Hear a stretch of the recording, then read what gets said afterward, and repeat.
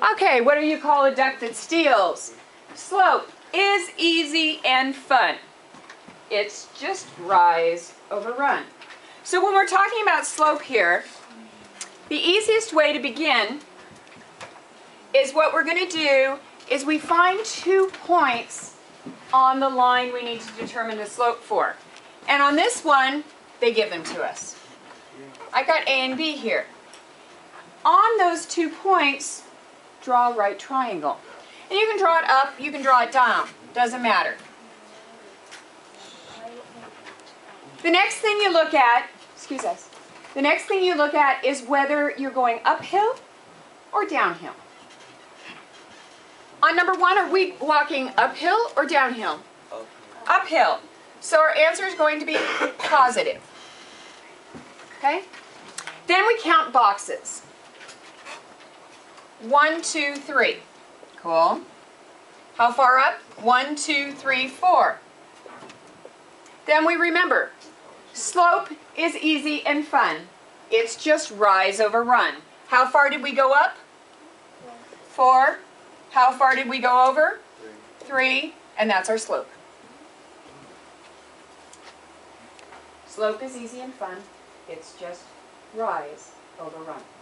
Always leave it as an improper fraction. We do not turn slope into mixed numbers. That's it. Draw a right angle. Draw a right triangle and you're done. Does that make it easy? Yeah, if you don't take the time to draw the right triangle, sometimes you're missing out what you're counting. And until you get really good at it, the right triangle really helps.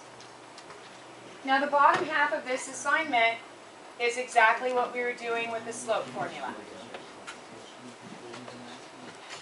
Okay? So if you look at, we're doing slope, we're doing the, down here, we're doing m equals y2 minus y1 over x2 minus x1. So let's look at 15 because it's handy. Okay, here's our point 2, right? M equals, and M stands for slope, don't ask me why.